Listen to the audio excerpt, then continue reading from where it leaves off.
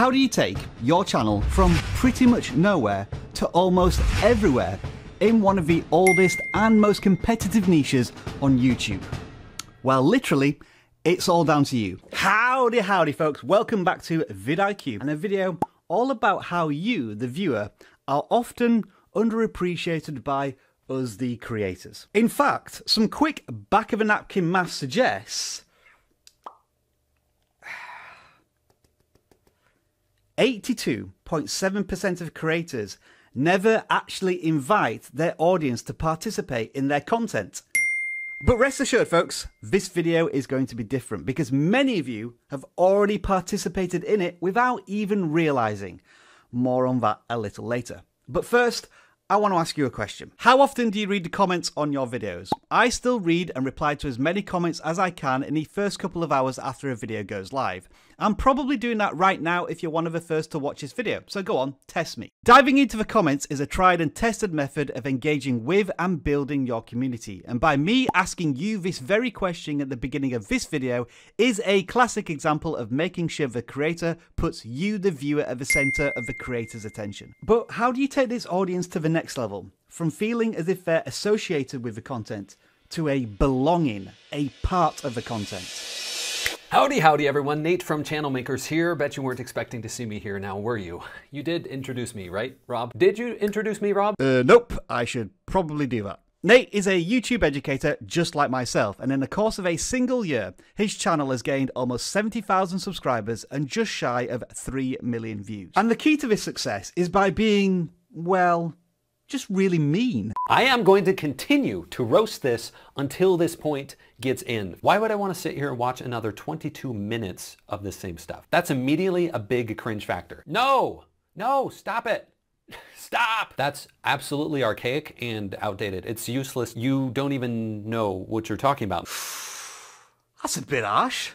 Especially when it's edited out of context. Now, in reality, Nate was encouraged to roast videos from his community because they asked him to do it. And there is a really strong possibility that you, yes, you watching this, are doing a lot of the things that I'm about to roast. Over the course of a year, Nate has developed a symbiotic relationship with his audience. The relationship is so well established between audience and creator that the benefits are mutually exclusive. To demonstrate how he cultivates a relationship with his audience, watch the first 15 seconds of a typical Nate video. Howdy everyone, Nate here. Let's hang out for a little bit. I wanted to make this video because I care about you and I want to see your channel grow. And so I wanted to avoid a lot of the mistakes that I see happening, especially for smaller YouTubers, but even a lot larger YouTubers. That is 7 relationship building moments in the first 15 seconds of a video. But who cares about that?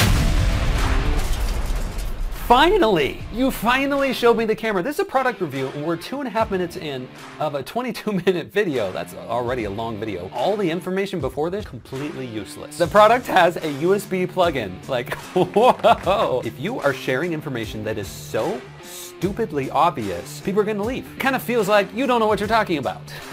That will never work. Now, whether Nate is roasting viewers' videos or responding to long, heartfelt letters from his viewers, the key ingredient is that Nate always puts his audience first. And what's even more remarkable about this strategy is that Nate can do this at scale. Nate collects data, a lot of data, all from his very engaged audience, and uses that data to educate that audience. It all goes back to that mutually beneficial symbiotic relationship. You know what?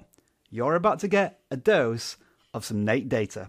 So I actually pulled a sneaky on you and I ran a poll on vidIQ's channel behind the scenes. You thought it was Rob, but it was actually me. Now, which post was that, Nate, you asked? It was this one. How long is your typical video intro? Now, right off, we see something very interesting going on here. Almost half of you that answered this poll said, I don't use intros at all in my videos. And as I scrolled through the comments here, there's definitely a reflection of this I don't use intros in a general sentiment that intros are not good on YouTube anymore. Or at the very least, that they are on their way out. And the funny thing here is several months ago, I asked a similar question in my Channel Makers community, and I asked, what kind of beginning of video do you prefer on a channel you're watching? And by far, the majority were non-intros. This one, straight into video intros. So that actually reflects pretty closely what I'm seeing from the results of this one that's much more recent. It seems like content online on YouTube or elsewhere online is tending towards more short to the point because our time, we have so many things we could be doing, our time is feeling more and more valuable. The big question coming to mind for me is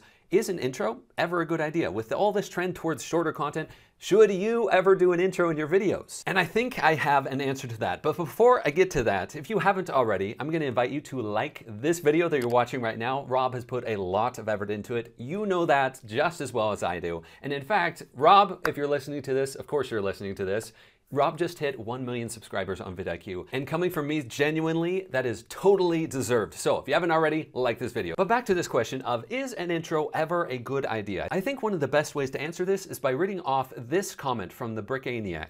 Depends on what you mean by intro. If you mean an animation or something like that, I don't use one. But if you mean like, hey everyone, then usually up to 15 seconds, but I'm shortening it. And I love that the vidIQ brought this up because really clarifying here, there's a intro that is the typical, what we think of an intro, like a music, certain, a splash screen, whatever it is, versus a hook. And they are very different things. So a good question to be addressing is, do I need an intro versus a hook? In my opinion, a hook or some compelling, strong reason to watch the rest of your video within the first 30 seconds of a video is always a good idea. The biggest pointer I would give if you were to come to me and say, hey Nate, should I do an intro on my channel? It would be this. Why is the audience there? Why are they watching your content? If it's to get a specific answer from your video, either don't do an intro or make it as short as humanly possible. I'm talking like 2 seconds. But the opposite side of the spectrum there is, are people there to spend time and hang out? And if that's the case, an intro or a hook or just your opening lines of your video, hey guys, how's it going, can be much longer. In fact, I see many channels that their whole audience is there because they want to spend time with them. And therefore, a 1.5-minute intro works just fine. So when you're answering the question for your own audience, is hook versus intro versus should I do anything? What should I do in the first 30 seconds of my video? Really, the answer is, why are they there? And how can I show the audience that they are in the exact right place within the first 30 seconds? If you do that well, you've got a solid start for any piece of content on YouTube. You are awesome, and I think it is back to you, Rob.